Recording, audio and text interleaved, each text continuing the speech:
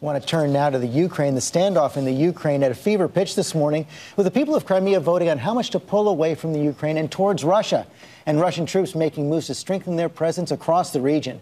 ABC's Alex Marquardt is right in the middle of it all, and he joins us now. Good morning, Alex.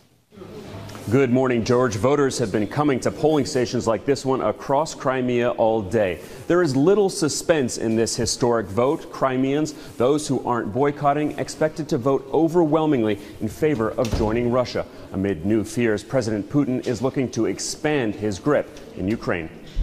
This morning, we drove with 27-year-old Damian Koslov as he went to cast his vote to join Russia. It's a holiday. For Damian, the vote means going back home. I'm Russian and I want to live in Russia, and it's a real holiday. It's a real event. It is one of the most important days in all my life. The process was simple and quick, the voters quiet but determined. So how does it feel? Yeah, we are going to Russia. The United States and Europe have slammed the referendum as illegitimate. But Russian and Crimean leaders, like Prime Minister Sergei Aksyonov, argue it is simply about Crimeans choosing for themselves where they belong. I think that President Obama is a smart man who understands that it's impossible to ignore the will of the majority of Crimeans, he told us. I hope Americans will understand that today, Crimeans also have a right to a free choice.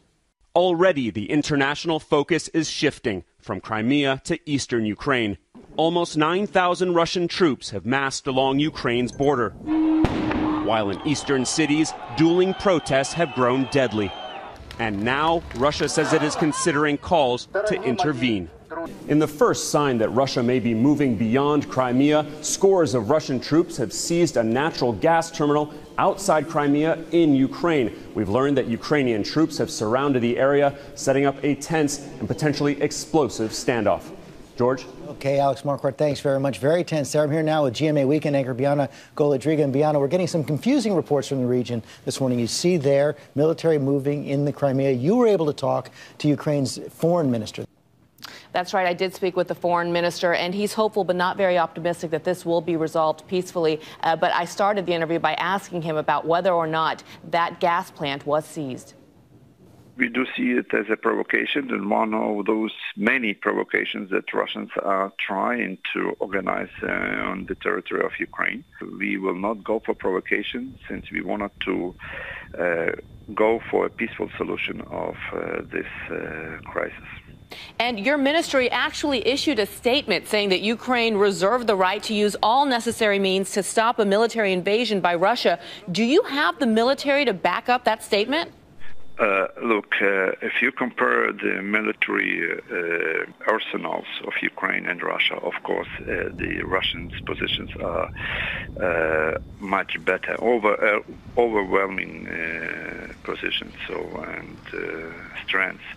But however, what we have on Ukrainian side, something that is very important in confrontations, and this is that all the nation is proud of, is the spirit of Ukrainian people.